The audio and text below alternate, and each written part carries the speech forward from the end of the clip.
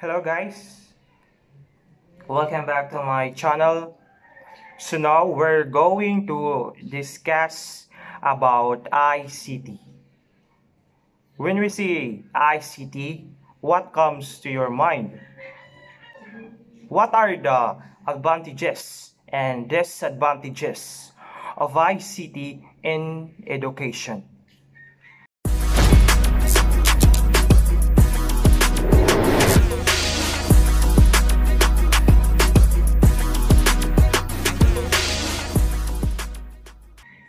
So I present to you the outputs of my students, the disadvantages and advantages of ICT in education. Let's start now.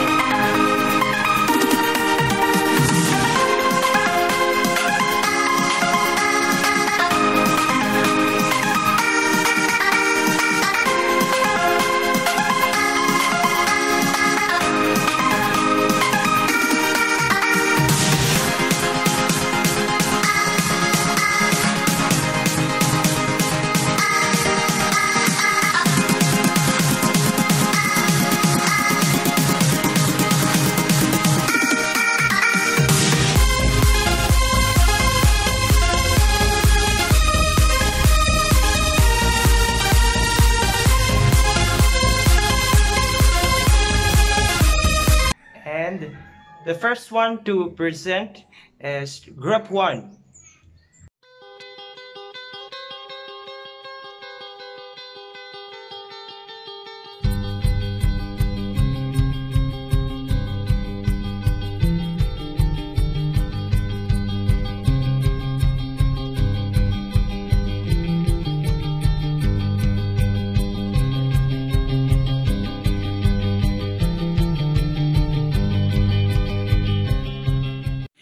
Now we will show you the advantages and disadvantages of the different gadgets that we use. We all know that the technologies make our life better and more convenient to use. Okay, let's start the list of the advantages in the ICT. First is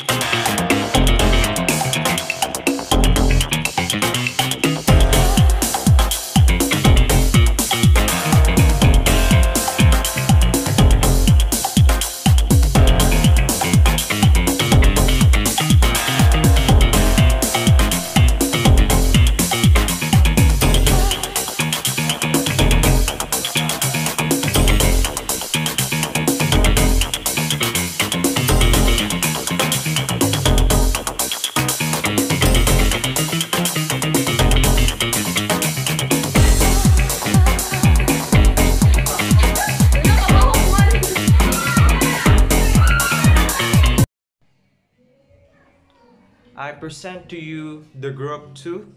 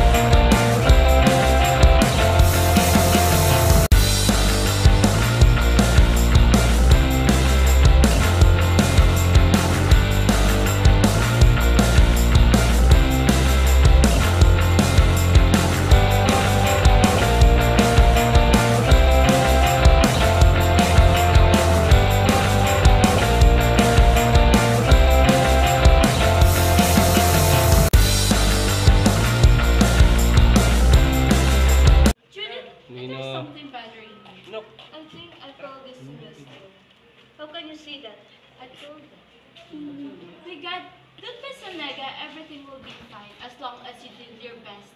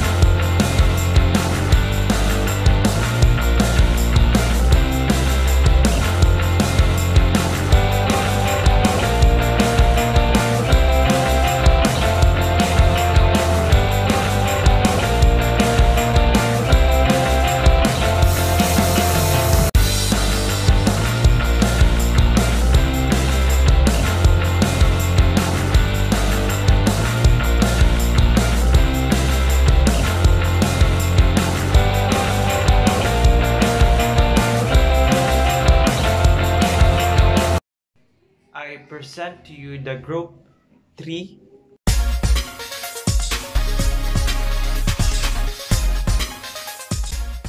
In our daily life, but when it comes to ICT, there are advantages and disadvantages when we are using it. Thus, we should know that there are limitations when we are using ICT. Here are the 3 disadvantages in ICT.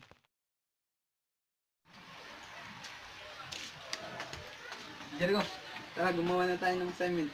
Mamaya laro pa ako ng Mobile Legends.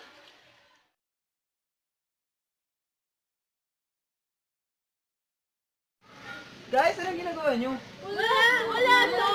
Ano to? Yun ang Hindi! Wala yan! Here are the 3 advantages in ICT. Go!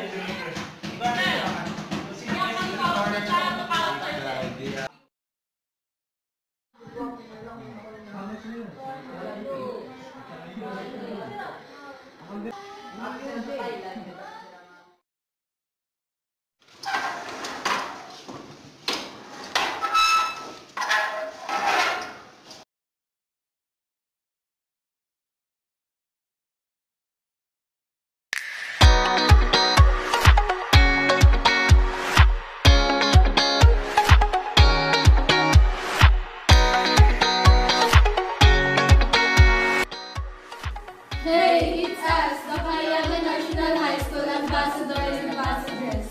We are the students advocates about the rules in school, community, and everywhere. As who are just an ordinary student, will give or share some awareness for everyone. Now, our first entry was all about those things or stuff students commonly use in everyday life. Mostly students who are using gadgets only see its good cost. That's why we are here giving awareness. ICT deals with the use of different communication technologies such as mobile phone, telephone, internet to locate, see, send, and read information. We still need to know what are the disadvantages aside of ICT benefits to use in schools, home, and our community. But we will starting with the base 5 advantages that are very common to everyone.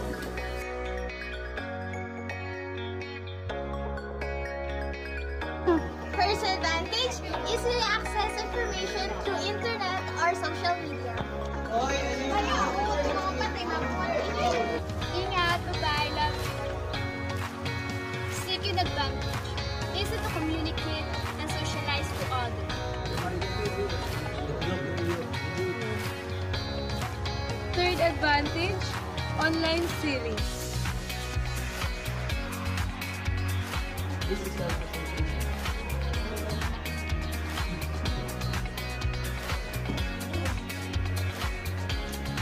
Fourth advantage, students can learn useful skills through technology. Fifth advantage, source of entertainment.